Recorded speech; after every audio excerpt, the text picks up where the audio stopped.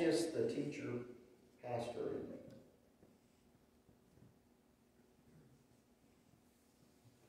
And we may not be perfect here, but we're going to stick close to the Scripture. Amen. If we decide everybody wants to go another way, I'm going to go another way. Call to the house. Because life is too important. Our job of representing God in this world is too important. Preaching the gospel, doing the work of the ministry, carrying out the Great Commission is too important to play games. And I don't know about you, but I'm at that point in life now where I've passed a lot more road markers than I have in front of me. And when I think about that, it makes me even more serious about this thing. When I think about my grandkids, it makes me even more serious about this thing.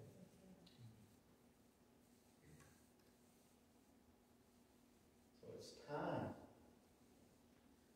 And I know I'm speaking to the choir here because everybody here, hopefully,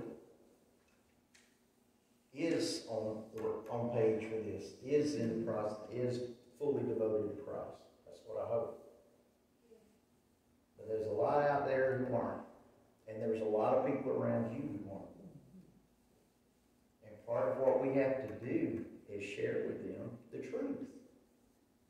And don't buy into this thing, well, if that's what you want, I guess that's it. That's not true.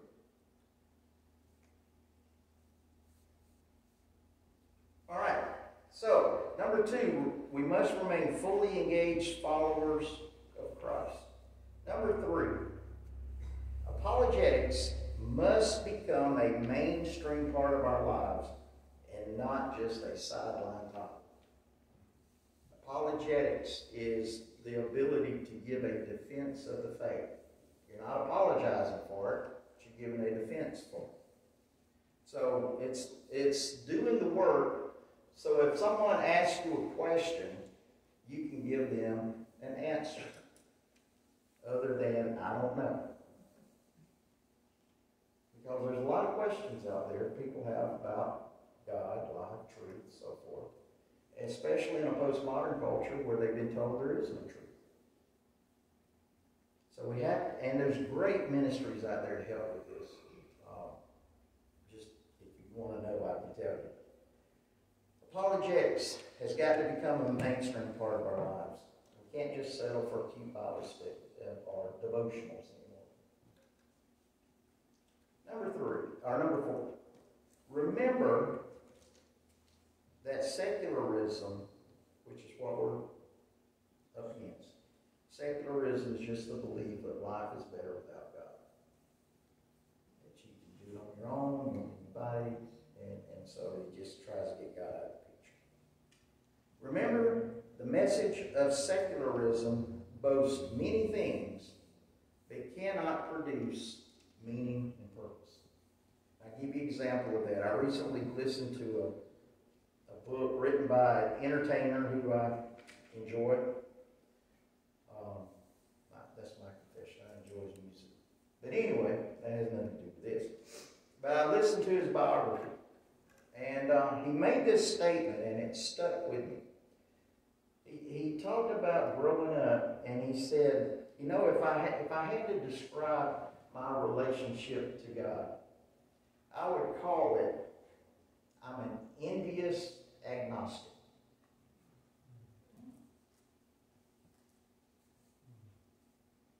Envious agnostic. Let me see if I can help explain that. He said he was raised in a family of scientists and medical doctors. His family believed if there was a God, he was distant and detached from the world, which is deism.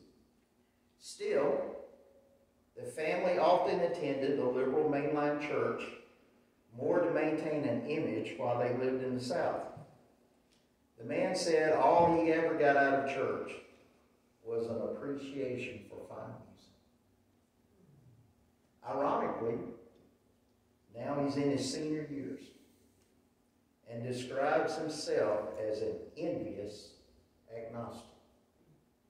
Meaning, he does not believe in God, but he envies those who do.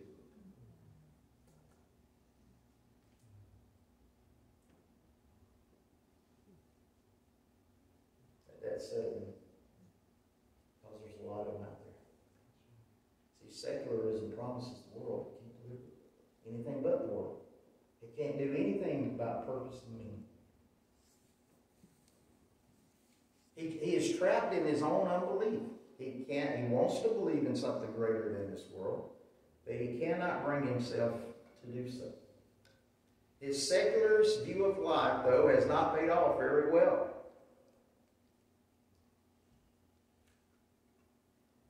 In fact, I've seen it yet pay off very well for anyone.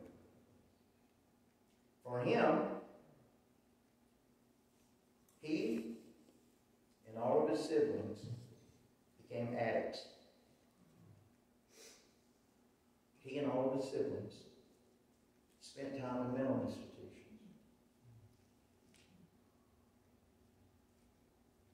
His older brother OD'd.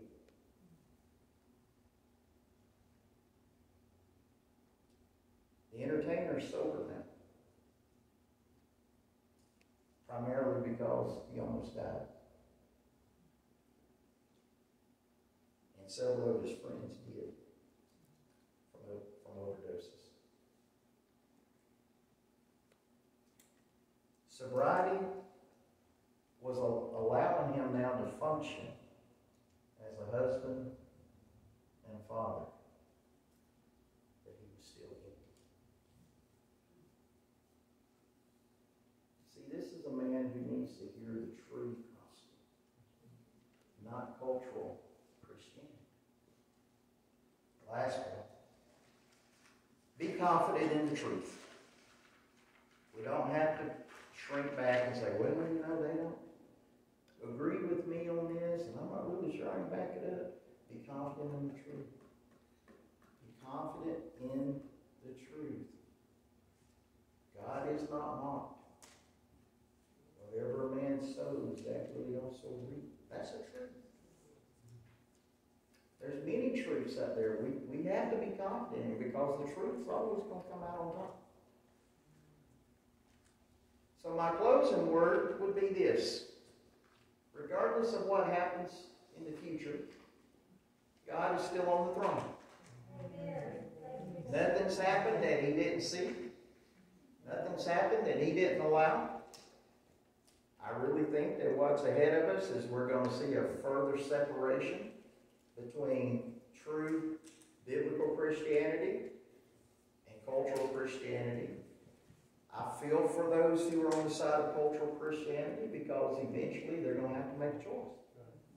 As the demands for them to totally compromise everything in the Christian faith increase, eventually they have to make a choice. The fence is gone.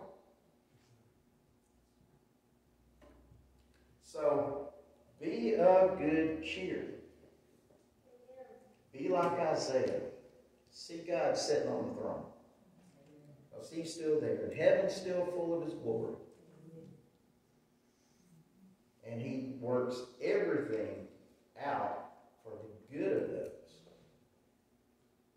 All things work together for the good of those who love him and are called according to his purpose. Yes. So if that's you, you have a promise.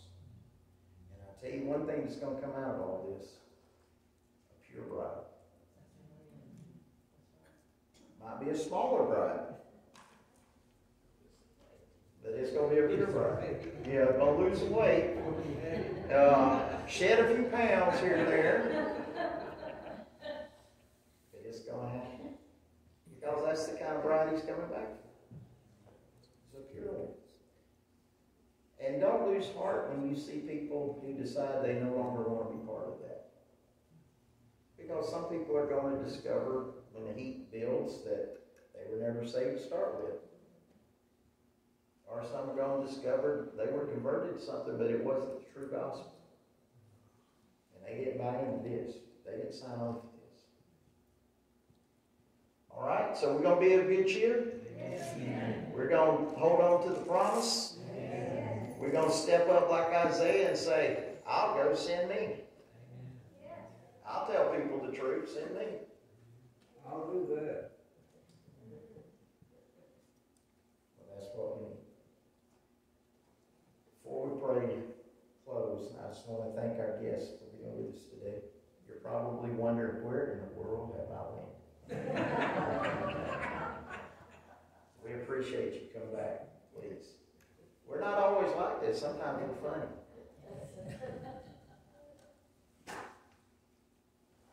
Serious times call for serious response. Amen. Father, I thank you for today. I thank you, Lord, that you are still on the throne, that you haven't forgotten how to work miracles, that you are still in the process of purifying your bride. And Lord, we pray that you will continue to work in us and among us. We thank you for all that you have done, like in that report of healing today. We pray, Father, that that will continue. We thank you, Lord, for our guests today who have come with us. And Lord, I pray that they'll find this to be a place that they would like to return to. And Father, I just pray most of all for every person that's here today, for their families. I pray that they will experience your peace like they've never known it before. And they will have a hope for the future. And Lord, I just pray that you will prosper them and they'll be in health as their souls prosper. In Jesus' name, amen. See you next week. Hope you have a blessed week. Stay safe.